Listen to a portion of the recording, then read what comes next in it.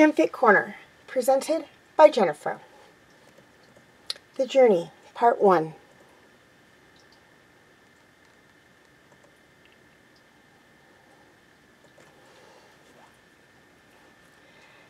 Callum and Rayla make it past Solregum, and when dusk falls, they make camp in a little cave not too far from the canyon.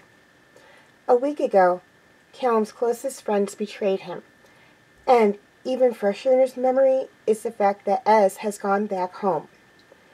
He's never really been on his own like this before. But then Rayla settles against the cave wall next to him, fingers playing absently with his scarf, which is still sitting nice and cozy around his neck. "Did you mean it?" he asks. "Did I mean what?" "That I'm your friend. Your best friend, I mean."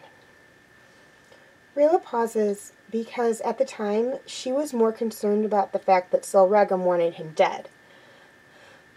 But now, in the quiet of the night, she realizes how true it is.